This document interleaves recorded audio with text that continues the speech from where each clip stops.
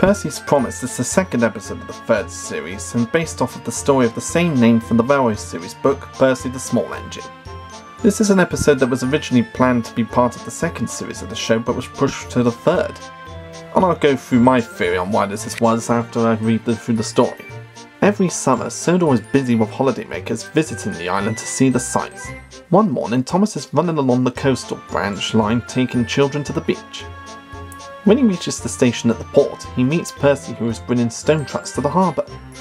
Percy greets Thomas and remarks that he wishes he could take children, to which Thomas states that the children he has taken are the Vicar's Sunday school. He will also be busy in the evening but offers him to let Percy take the children back home, which he gladly promises to do. At Dryall, Percy meets Harold, who warns him of bad weather coming and says to take care. He is also warned by Edward at the junction station to be careful of an oncoming storm, but Percy knows that he must keep his promise. The children enjoy a fun day at the beach until tea time, at which the weather turns bad and begins raining hard.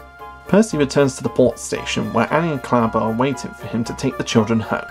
Percy is most uncomfortable with the rain, but despite his longing to be at the sheds, he manages to get on with it. As Percy begins his return journey, he leaves the coastal village and enters the countryside. Percy struggles to see through the beating rain, but worse is to come. The tracks ahead have been flooded and Percy winds up in the middle of the floodwaters. His fire is dampened as the water floods into his cab. His crew then tries to find some dry firewood, and his fireman asks the guard for some floorboards from his van. The guard grumbles since he had only swept the floor earlier that morning, but still agrees to help. Percy's fire is soon burning well and he feels more comfortable again, until he sees Harold approaching and worries that he wants to laugh at him. A crate attached to a parachute is dropped out and thuds on top of Percy's boiler, to his annoyance. His driver explains Harold bought hot drinks for the crew and passengers. Percy then thanks Harold before the helicopter flies away. Percy bravely continues on with his journey, and though he begins losing steam again, he keeps going. He finally reaches tracks clear of the flood and triumphantly brings the train to Elsbridge. Thomas is waiting for him and congratulates him for keeping his promise. The Fat Controller arrives aboard Harold's and thanks Percy and his crew. The Fat Controller is greatly impressed with Percy's efforts and praises him for being a really useful engine. As I mentioned, this episode was originally planned to be in the second series, but was pushed back to the third series.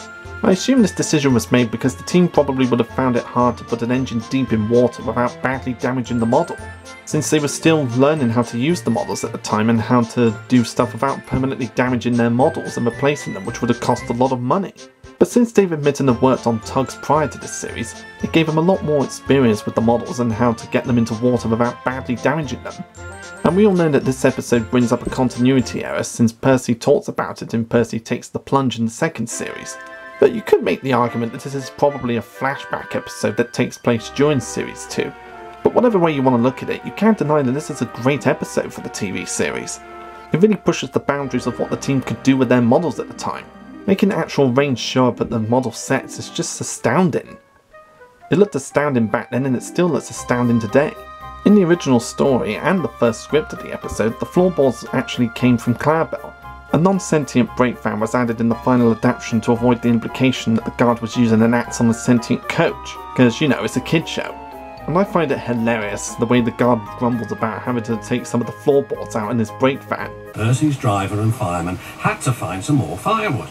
"I'll have some of your floorboards, please," said the fireman to the guard. "I only swept the floor this morning," grumbled the guard. But he still helped. What a great guy. This episode also sees improvements to Howard the Helicopter's model, since he had two sets of blades in the second series.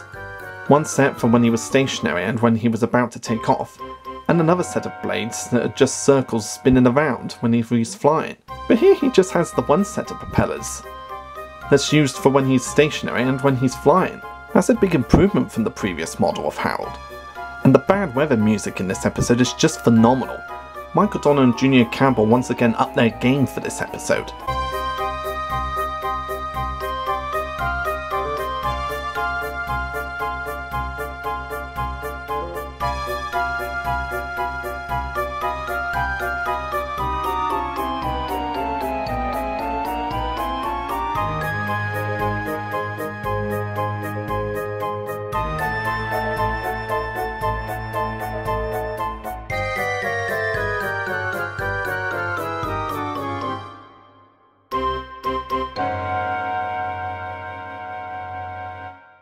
and over the years it's become one of the most iconic themes in the TV series, being recreated several times by YouTube users.